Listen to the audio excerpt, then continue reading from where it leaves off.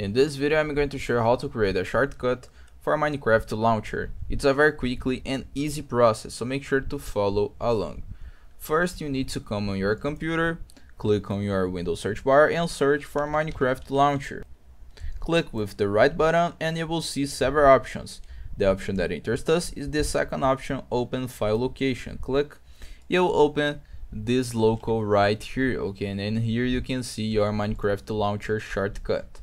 So you just need to click with the right button, click on copy right here and paste on the local that you want to use your Minecraft launcher shortcut. You can also put on desktop if you want, so just drag to desktop to put on your desktop.